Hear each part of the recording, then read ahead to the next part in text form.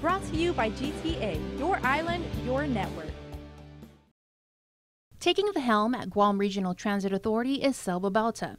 Babauta comes in with a wealth of knowledge that he hopes will bring GRTA to what it needs to be. I have an undergraduate degree in transportation and traffic management, and I've been in charge of some vehicle fleet to include buses during my time in the United States Air Force, and I was also the transportation operations specialist for the Department of Defense Codes at Yongsan Army Base in Korea. Babauta says he would like to see GRTA be the impetus, a big force in Guam's economic growth, and improve the quality of life. By having a good transportation system or transit system, we hope to allow people to make their appointments on time. We'll be able to support the less fortunate people of Guam, the Manamku, and people with disabilities. And we hope to afford our workers of Guam transportation system. He's aware that GRTA has some big challenges ahead, one of those challenges being their depleting fleet of buses and vans. The agency went out and bought buses and started utilizing those buses and vans in 2017.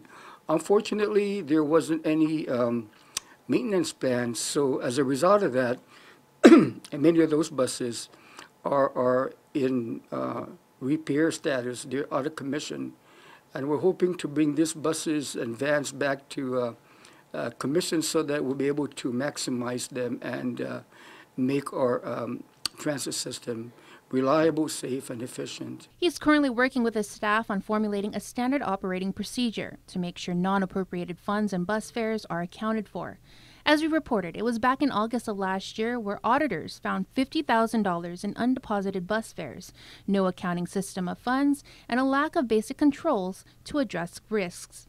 We are the ones who are making sure that the amount of monies that are being collected are accurate, and we want to make sure that these funds are deposited in the bank by GRTA employees, and that we'll make sure that receipts from the time we collect the funds to the time funds are deposited in the bank are maintained and controlled. His priority list for his first 100 days as executive manager includes utilizing the federal funds that's been allotted to GRTA by the Federal Transit Agency. There's approximately $3.6 million that remain unspent.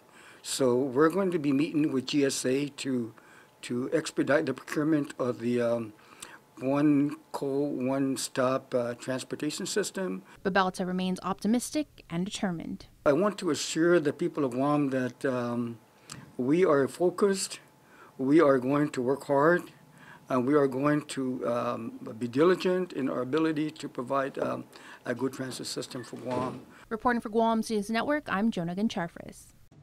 Brought to you by GTA, your island, your network.